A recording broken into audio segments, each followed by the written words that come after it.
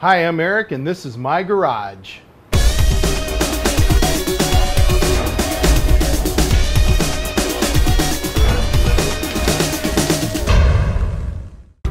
Hey, good morning everybody. Welcome back to Eric's Guitar Garage. Well, we've been working on this neck for number 10 here. And what I've done so far, we've got the neck profiled with the template. So we ran that through the router table yesterday and machined it all up real nice so it's got the correct profile to it. And then after that, I took a piece of quilted maple veneer and glued it to the top of the headstock. So what we're going to do now that it's all dry and everything, I'm going to carefully take it over to the bandsaw and I'm just going to trim around the edges here. Then I'm going to put it in the vise and block sand it to match the headstock. And then we'll go from there, and then I'm going to sand this thing to about 2 to 3 30-seconds thin and make a real nice thin veneer for it out of the top of the headstock.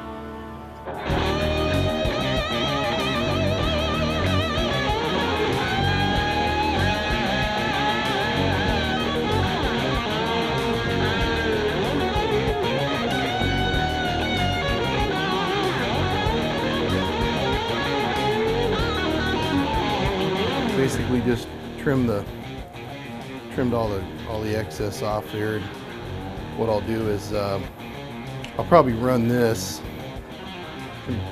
We can do this we can do a little profile here, you know, around here real careful and just run it around there, chase it, and then I'll finish it up in the vise. Just block sand it flush to the headstock. And we'll have a nice veneer, and then I'll have to I'm gonna thin this veneer out with just a sanding block, and just sand it down to about probably no less than 2 30-seconds thick. You know, that's perfect. The headstock itself, the mahogany, is 9/16 thick. So you add a couple 30 seconds, it's not too bad. It's good.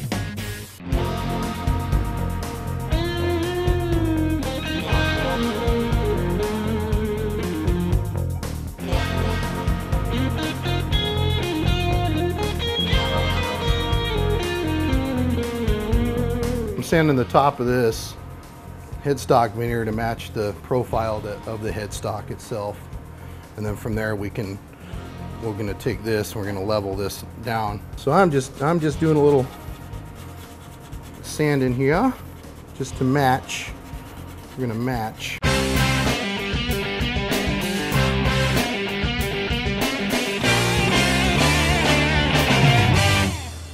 Keep it in square, you know, when you're sanding. Sometimes you have a tendency you can do this, you know. A little wild maple's a harder wood than the mahogany, so that's why it's taking so long. We're just going along here and just matching this up. It starts blending right in though. Patience.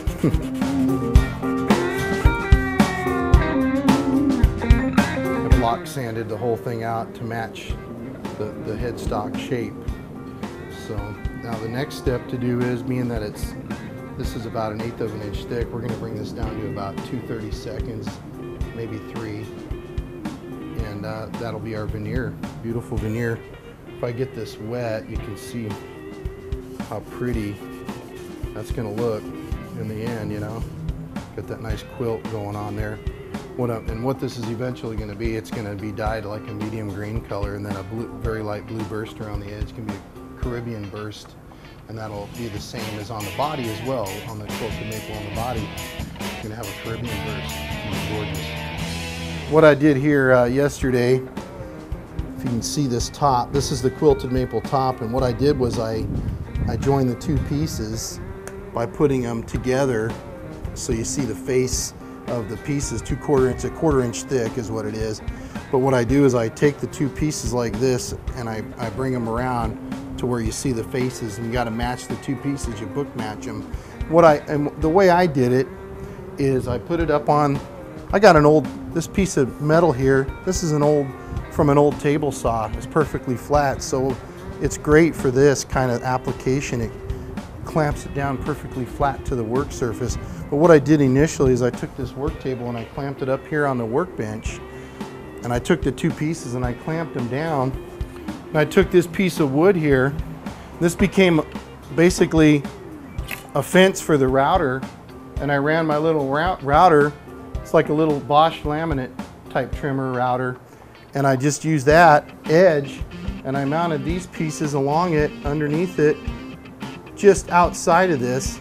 So then I ran the router along it and it made a perfect edge to join the two pieces together. Then I just lightly sanded it.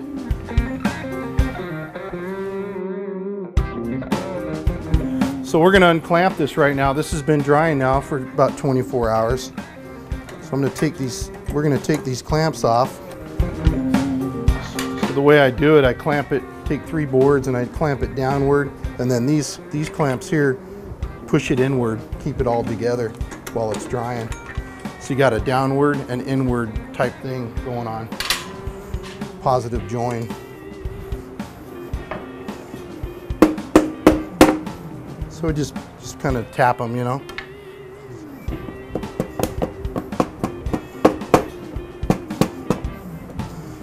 No harm, no foul. We're gonna sand all this free anyways and scrape it. There you go. No problems, huh?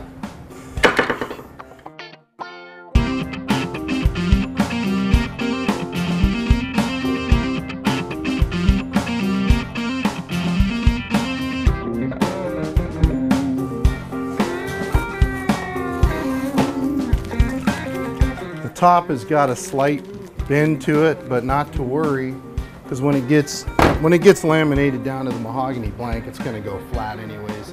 It's not going anywhere. Is now a joined top, and I'm going to scrape. I got to scrape this glue carefully.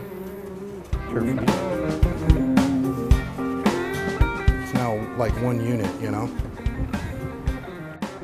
Sanding the glue off. That's about it, really. We're going to sand this. Let's try it out.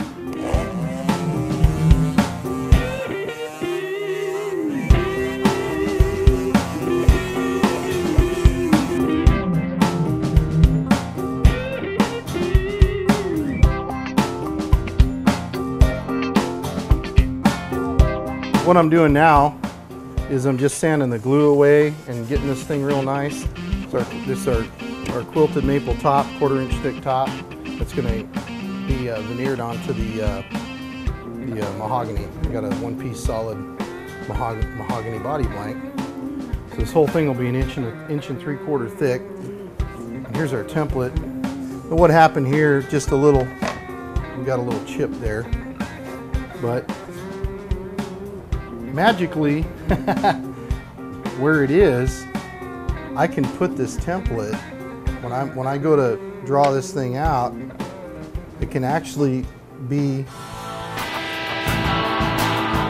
right where the pickup will be. So you'll never even see it because it'll get cut out anyways.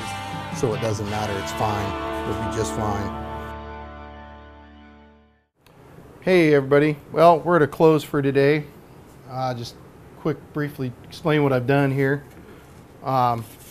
Yesterday I joined the top together, the 1/4-inch quilted maple top, and today I just basically sanded it, leveled it out, got all the glue off. So this will be the underside that will be glued to the mahogany body blank. This will be the top. This is a 4A grade 1/4-inch thick top. Real nice piece from Northridge Hardwoods up in Washington State. They have real nice product. So that's about it. So next week we'll glue the top down to the body.